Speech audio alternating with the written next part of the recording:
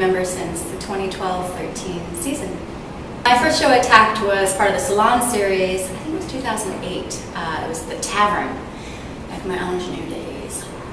I think my favorite thing about TACT is the sense of community that you get, and having a huge family and network of people that are all of like mind and similar sensibilities. The idea of really building a foundational company from roots and quality work, I think there's something really strong to be said for that, and it shows in the work that TACT produces.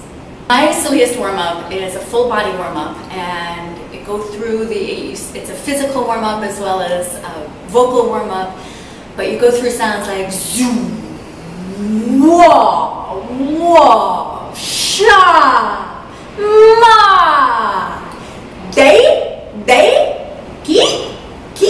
You put it all together with a The great thing about acting, and one of the reasons I love this profession, is all of the cool things that we get to pick up just randomly. You never know what you're going to be asked to do. But when I got my equity card, I was down in Sanibel Island, Florida, and doing an internship down there for the year, and I happened to get cast as Annie Sullivan in The Miracle Worker.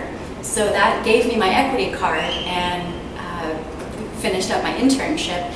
But doing that show,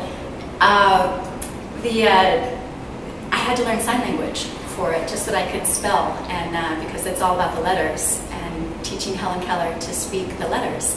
So I can't speak full sign, but I learned sign language letters, so I can finger speak. So that's